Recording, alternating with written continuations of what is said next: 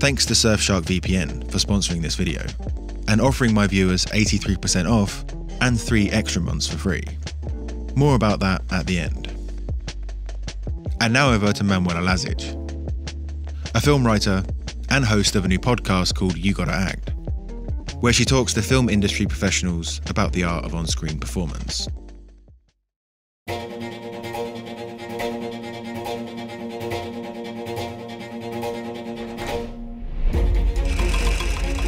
It's rare for a serial killer film to feature not one, but 2 murderous protagonists. And also to be remembered for the government agent trying to protect society from them. Good afternoon. Sorry to bother you. Perhaps Anthony Hopkins' Hannibal Lecter is the most indelible character from Jonathan Demme's The Silence of the Lambs, with his iconic line deliveries and particular culinary taste. I ate his liver with some fava beans and a nice Chianti. But Jodie Foster's Clarice Starling is the heroine that gives Lecter something to play with. Both for the psychiatrist killer and for the audience, she remains one of the most complex and captivating characters of the thriller genre.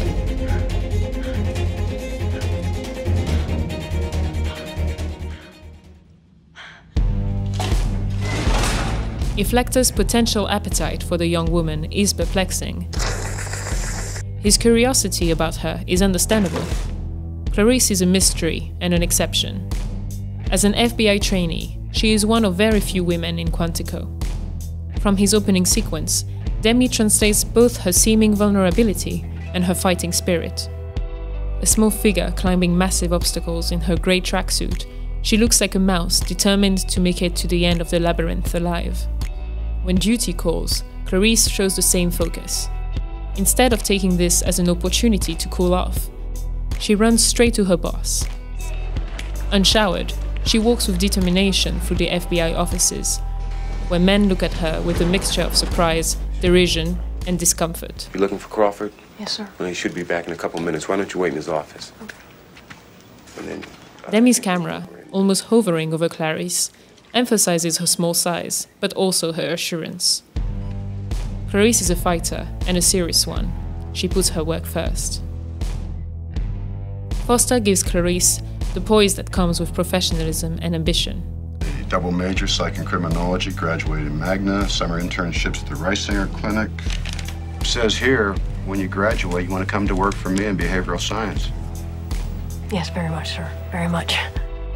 If these qualities were all that defined her, Clarice wouldn't make for a very interesting character.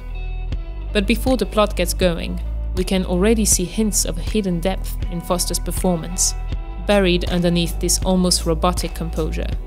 Foster's eyes are just a little too wide open, a little too alert. And Clarice's dedication to her work feels more obsessive than it should be, even for an aspiring FBI agent. You're one of Jack Crawford's, aren't you? I am, yes. May I see your credentials? Luckily for us, Clarice soon starts exploring her tormented mind with a psychiatrist. Hello, sir. Dr. Lecter looks at her eyes as though they truly were the windows to the soul. Demme began using his iconic centered, direct-to-camera shots in earlier films, but it is here that the technique's potential is truly fulfilled. Through this unusual angle, he makes the criminal stare not only at Clarice, but at the viewer too. As the young woman also gazes at Lecter, the audience is caught in this staring contest, and gets to see them as similarly entranced with each other. But like any terrible and psychopathic therapist, Lecter concludes his first meeting with Clarice by a little character assassination. You're so ambitious, aren't you? Do you know what you look like to me with your good bag and your cheap shoes? You look like a rube. Throwing assumptions at her, his intent is to see which of them strike a chord in the young woman. Good nutrition has given you some length of bone, but you're not more than one generation from poor white trash, are you, Agent Starling? Lecter is proceeding by elimination and provocation to crack Clarice's impeccable facade and destabilize her. And already, he discovers something about her. She is running away from a difficult past. All those tedious, sticky fumblings in the backseats of cars, while you could only dream of getting out, getting anywhere, getting all the way to the apple puppy eye. She is also trying to recapture aspects of it.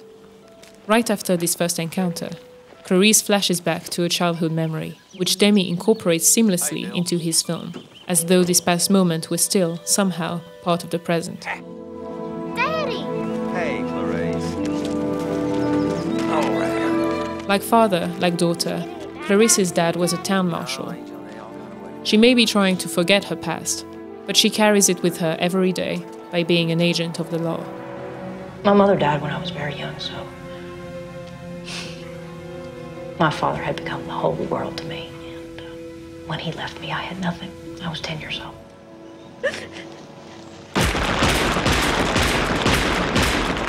What first looked like dedication in Clarice very quickly reveals itself to be a reckless compulsion, coming ever closer to that glass wall. Risking getting trapped in a serial killer's old storage facility,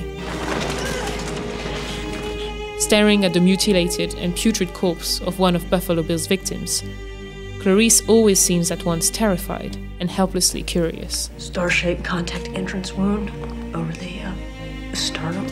Lecter understands this very well.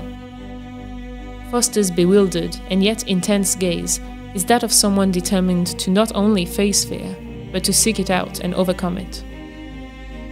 The psychiatrist, of course, gets to the root of this risk-taking impulse. How did you feel when you saw him, Clarice?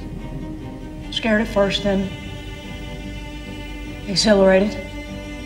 The one time Clarice ran away from fear, it won. Suddenly, she was alone and powerless.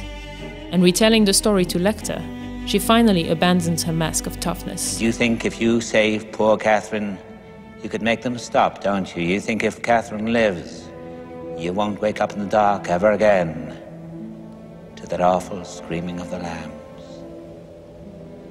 I don't know. I don't know. She is training so hard in Quantico, taking on such a dangerous case, and putting herself in so much peril, because she never wants to let fear rule over her again, either in the present moment or in her recurring dreams.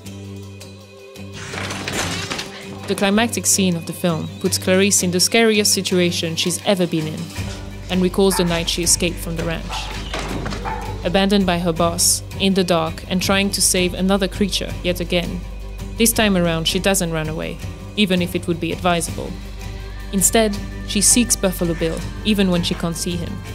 Everything seems to have led up to this moment, and when the time comes, she is ready.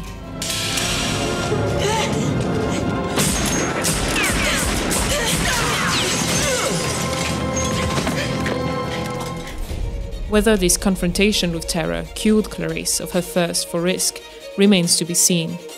If anything, this success could convince her that recklessness is worthwhile and turn her into a dangerously rebellious FBI agent. But the film neither condones nor condemns her behavior. Starling. Although she's caught Buffalo Bill, Lecter is still out there to remind her of the fears she confessed to him. His promise that he would never hurt her is also a sword of Damocles hanging over her head. The world may be more interesting with her in it, because Clarice gives Lecter something to be obsessed about, and, in turn, so does Lecter to Clarice. If you're now in the mood to watch the Hannibal Lecter series, well, currently Netflix US is showing Silence of the Lambs, and Netflix UK, where I am, has Ridley Scott's Hannibal. But if you want to watch both, you're going to need to use a VPN. That's one of the great functions of this video sponsor, Surfshark. By simply changing your location, you can access 15 different Netflix libraries. Surfshark also gives you the added peace of mind you get from a VPN when using the internet, protecting you from data theft, tracking, surveillance, and commercial targeting. They also have the malware and ad blocker Clean Web, which means you can enjoy the internet seamlessly without constant interruptions. One of the frustrations I've had with other VPNs I've used are issues that arise with certain apps. I have to turn it off when I want to use my email client. But Surfshark has a great function called Whitelister, which adds exceptions to certain sites or apps, whilst everything else benefits from the VPN. It completely solved that problem for me. So if you use my code DISCARDED, you can get 83% off plus 3 extra months free. The link is in the description. and Surfshark offer a 30-day money-back guarantee, so there's no risk in trying it out.